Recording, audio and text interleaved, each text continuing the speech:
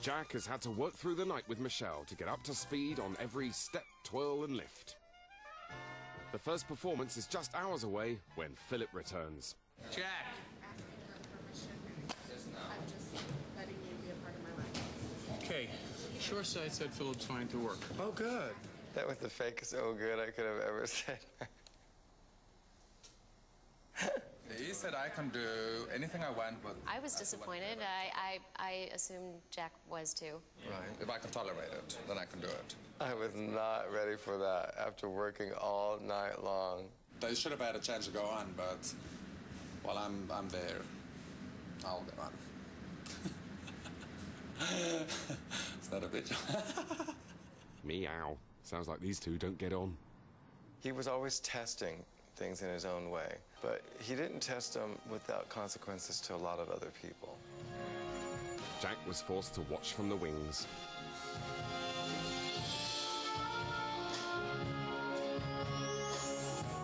I remember wishing I could be up there, dancing with her. But years later, Jack can see the bigger picture. Just because we didn't get along doesn't mean that, you know, I don't respect him for his art and how he approaches things. I can't take it all too personal. And I still don't. Even looking at it, I have a good laugh. And you come out of it stronger, hopefully. It's the new year, and Scotty the DJ has one resolution.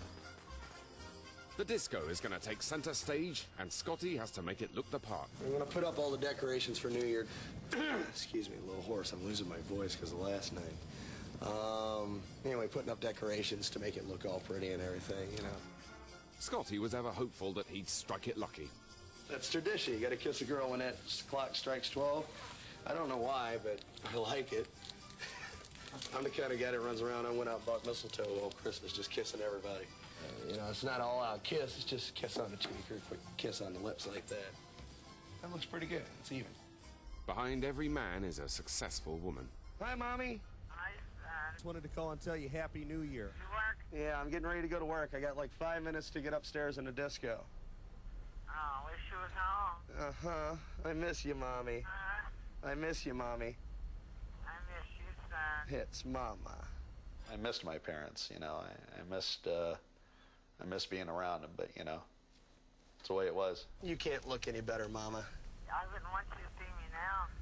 Mom just got a facelift. I miss my mom and dad now. Time to get ready for work. I've got 2 minutes. 5, 4, 3, 2, 1. God bless each and every one of you, and have a wonderful and prosperous 1997!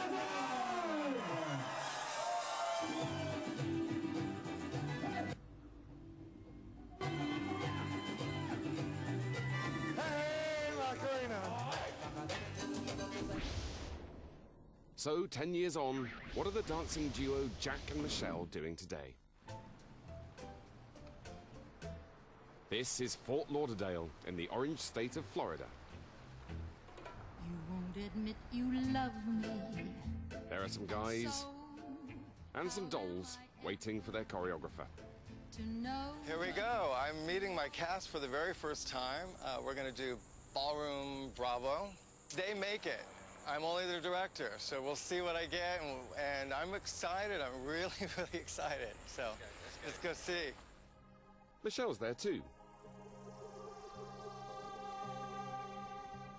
She has a company that combines dance with acrobatics.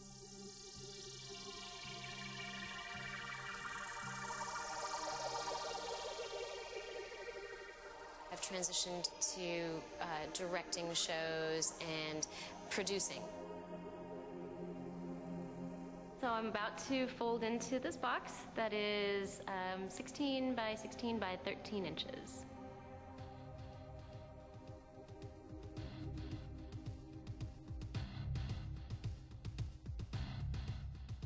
As a dancer, I had probably a very limited career. Your body is only going to last doing that for so long. Now I am doing more acrobatics, which surprisingly is easier on my body. Also quite useful if you want to stow away on a round-the-world cruise. couldn't be happier. And what talent has Jack found in the dance studio? What a beautiful cast. My God, that's breathtaking. Awesome. So will these young dancers be able to cut the mustard on a cruise? When I'm seeing dancers now and I'm in front of them and I'm teaching them, you know, I see myself in all of that every moment of the way.